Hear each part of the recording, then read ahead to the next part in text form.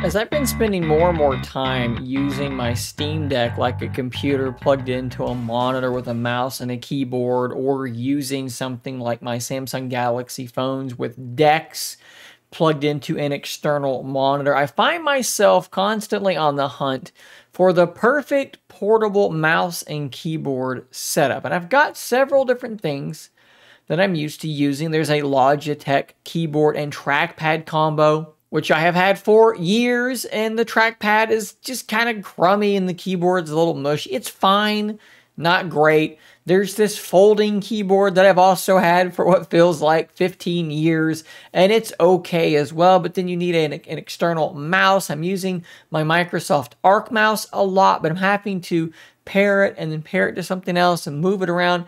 It's just a little bit of a pain. Well, the other day, a company called ProtoArc reached out to me and said, hey, we have a folding mouse and keyboard setup that we think might be a really nice setup for you. One thing that's cool about it is that it's got a 2.4 gigahertz dongle, but it's also got Bluetooth. So this may save some of my movement between a deck setup and a Steam Deck setup. It also, it's got a mouse right there as well. So hopefully it's kind of like, together, right? One dongle to rule them all. We'll have to test and see how well that works. So possibly, I thought, this might make sense for me. Now, this is $89, which means it's not cheap. So I'm going to have to find out if this thing is actually worth the price that they are asking. And that's what we're going to do in this video. Let's jump into the unboxing first, take a look at it, and then let's see if it's any good. All right, ProtoArc foldable mouse combo. I don't know how much I love their design here. I believe that means the first arc. Also, that seat looks a little bit weird. Why am I attacking their box so much? What's wrong with me? All right, let's jump into this unboxing experience here before I say anything else that I shouldn't say. Alrighty, that's quite cool. We are in a carrying case, and it is sort of a flexible type thing, but I think that actually looks fairly nice. Not too bad at all. This will definitely make it easier to carry, although I do hate zippers when you use them. They have a terrible sensation, a tactile nightmare for me, so I'm going to very quickly get this thing unzipped. And I'll probably never use this case again because of that. But you're not like that. You're probably fine. Let's set the instruction manual aside. What do we have here? Oh, well, that's smart. This looks like this is like a little stand for like a tablet. You can use this with your tablet. You got a little, look, it's flimsy, okay? I'm not going to lie to you. It doesn't feel great. Kind of has just a flimsy thing going on. But, I mean, it's there. It's an added value. It's free. We have an A to C cable in there. I believe this does charge over C, which is a really big deal to me. I need C on everything. So that's good. What about the mouse? Very low profile. Very lightweight. Not bad at all. The buttons feel not bad. Okay. Scroll wheel, similarly decent. They do have a big one-up here on Apple because they were smart enough to put their USB-C charger just in the front instead of on the bottom. That's a good place to put it. So pretty decent there. I was sitting here doing this and hearing a rattling sound that I couldn't quite figure out. I was like, what is going on? Well, that's because that's where the dongle is, right? We got the dongle hidden away inside the mouse. That's smart. Keyboard here, and this is really, really similar to my other keyboard. What on earth? The text is even in the same place. This is like my old keyboard's like big brother. That might not be a bad thing because I really like that keyboard. So like I said, it is a tri-folding design, so it opens up and opens up again, and there you've got a pretty big keyboard. Now I will say it actually is opening past flat on a table. That's not likely to be a problem. Let's make some space here and set it down. That is a full-size keyboard, numpad and everything. Key travel it's not terrible. I mean, it's a pretty small amount of key travel. Almost reminds me of the Surface Pro 7. I will say though, there is definitely some flex going on here. And it does appear to be plastic, whereas the other one I had was a metal material. So that's definitely something as well. This actually just is moving around on me. Not really sure about that either. I guess that's part of the hinge moving around. not like a locking mechanism. I think that's just because of the design of the hinge. It moves around. That also was not a thing on this older, much smaller keyboard. Okay, so I'm going to tell you, the hardware doesn't feel incredible. I do like that it's USB-C, but it does, I mean, it is able to bend and torque and flex. This does not scream premium quality to me at all, really. The mouse also kind of has a relatively cheap feeling to it. What we need to do now, though, is we're going to plug this into a hub with my Steam Deck. We'll go into desktop mode. We'll do some typing. See what we think. All right, so we are plugged into our Steam Deck, and once that dongle was plugged in, everything just started working exactly as you would expect. I will say that the mouse is very, very low profile, almost to the point of being slightly uncomfortable to me. Like, I wish there was more to grip onto. It's very, very low to the ground. But I will say that it actually does feel better than I maybe was expecting. The scroll wheel also does feel just fine. Clicking, doing things like that seems totally fine. The mouse is absolutely serviceable. And again, because it charges via USB-C right there in the front, I honestly think that this thing is probably pretty decent. One thing I am noticing that I need to point out here, this is actually something I did not know going in, is that you can see there is a little dongle icon and then Bluetooth 1 and Bluetooth 2. Guys, that is because this thing cannot just be attached to the dongle, but to 2 Bluetooth hosts.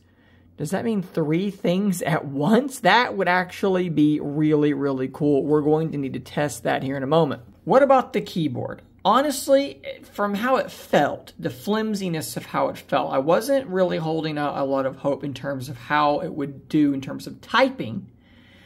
But it's actually kind of surprised me, guys. It's a little bit better than I was expecting as well. I was actually able to type fairly quickly with it.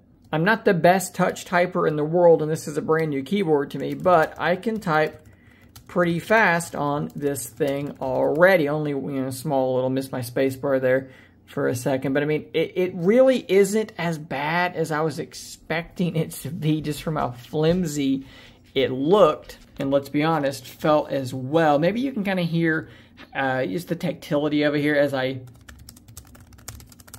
type a little bit more. It's fine. It's really not that bad. If you look over here, you can also see dongle, Bluetooth 1, Bluetooth 2. So again, it looks as though maybe 3 things at once. And yeah, that is exactly what it is. Right now, we are connected to the dongle because that is the button that we have pressed on the keyboard. But as you can see on my Z Fold 4 here, I'm going to press on the Bluetooth 1 button right now and watch how quickly it is going to now connect to that device. If you want to pair, all you got to do is press and hold that Bluetooth 1 button. You see a little blinking light, you're off and running. On the mouse, it is a similar story. You've got a button there that toggles between the different hosts. Long press on one of the Bluetooth ones for about 3 seconds. You go into pairing mode and you are off and running. Let's look at this real quick. You can see that the mouse is working just fine. Let me flip it over and press that button. How quickly does the mouse grab my phone? Boom, just like that. Now the mouse is working on my phone. And again, you can go one step further and pair it to another device. I think this is going to be a great example of a review where you can't jump to conclusions too early, right? The keyboard doesn't feel great. You saw me torquing it and bending it. It just doesn't have like a super premium feel to it.